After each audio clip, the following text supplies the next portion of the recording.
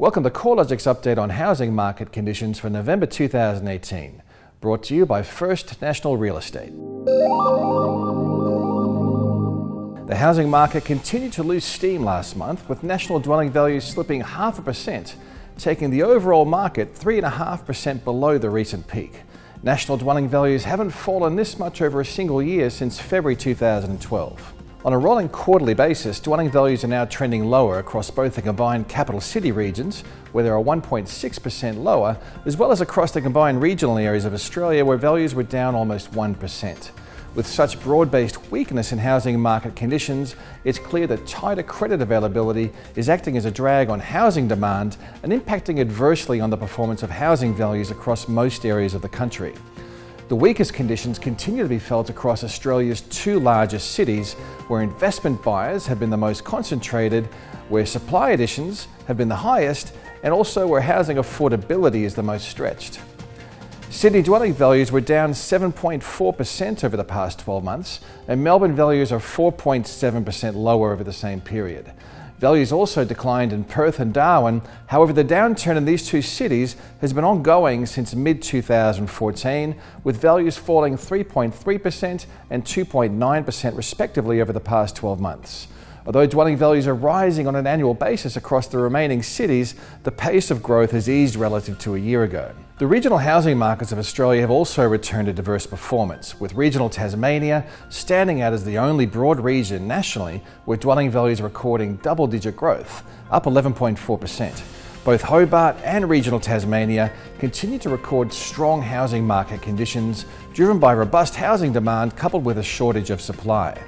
Regional Victoria is also showing strong growth conditions as demand continues to ripple outwards from Melbourne towards the more affordable cities peripheral to the city's metropolitan area.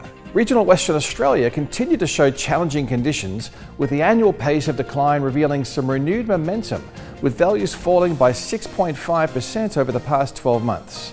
Nationally, the highest value quarter of the market has led the downturn, with values falling 6.6% across this segment over the past year, while lower quartile values have recorded a 0.5% rise in values. At such a broad geographic level, the weakness in higher value markets is reflective of the weaker conditions across the capital cities, particularly in Sydney and Melbourne. The disparity of performance between the upper and the lower quartiles is clear in individual cities as well.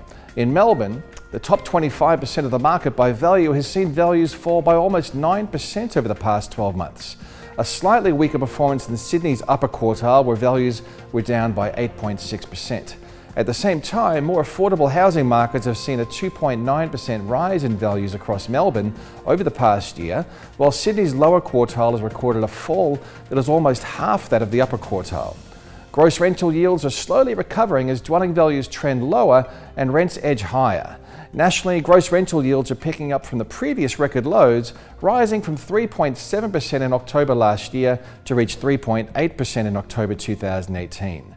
Despite the subtle rise, gross rental yields remain well below the decade average of 4.3%. A recovery in rental yields back to average levels is likely to take some time, considering national rents have remained relatively flat over the year to date, and they're only 0.8% higher over the past 12 months. Rental yields reached record lows in late 2017 due to values consistently rising at a much faster pace than rents through the growth phase. Rental yields were compressed more significantly in Sydney and Melbourne, reaching record low readings of 3% and 3.1% respectively in 2017. These cities are still recording the lowest yield profiles at 3.24% and 3.34% at the end of October 2018. Rental yields are the highest in Darwin at 5.7% and Hobart at 4.9%. However, both these cities are seeing rental yields trending lower as dwelling value movements are more positive relative to rental movements. Melbourne's housing market was the weakest performing capital city over the past 3 months, with dwelling values falling 2.1%. The upper quarter of Melbourne's housing market, which includes those dwellings valued over $920,000, has felt the brunt of the downturn. Top quartile properties have recorded a decline of 8.9% over the past 12 months, while the most affordable quarter of the market has actually recorded a 2.9% rise in values. As Melbourne dwelling values trend lower, rental rates are recording a modest rise, which is supporting a gradual improvement in gross rental yields. Despite the improved rental return, yields still need to rise a long way before they're close to their long-term average of 3.75%. The downturn in housing market conditions has been relatively mild to date, with a 3.5% fall in dwelling values over the past 12 months coming on the back of a 34% rise in national dwelling values over the growth cycle. With credit availability remaining tight, as well as rising inventory levels, we are expecting there will be some further downwards pressure on housing values as we move through spring and into the summer and into the new year. Advertised stock levels are tracking 10.5% higher relative to the same time last year, with total listing numbers almost 20% higher across Sydney and Melbourne. With total listing numbers likely to push higher over the final quarter of the year, buyers are becoming more empowered and will increasingly find themselves in a stronger position when it comes to negotiating on price. While stock levels are higher, transactional activity has reduced. CoreLogic estimates that year-on-year settled sales activity is down 11.5%, leading to a slower rate of absorption through the spring listing season. A key driver of lower housing market participation is related to credit availability. Annual growth in housing credit slipped to 5.2% in September. That's the lowest reading in almost 5 years. While investment credit growth has been trending lower for several years, credit for owner-occupiers has more recently contracted as lenders seek out borrowers with more substantial deposits and banks lift their serviceability criteria. Although housing credit originations remain well below the formal APRA targets for investment lending and interest-only lending, it's clear that lenders are also focusing more on loan serviceability and reducing their exposure to borrowers with high debt levels relative to their incomes. These measures can help to explain the underperformance of more expensive housing markets, where borrowers may find it more challenging to secure finance. While there are plenty of headwinds for housing market conditions, we're also seeing other factors helping to support housing demand. In fact, the triggers for a more substantial deterioration in housing values remain absent from the market.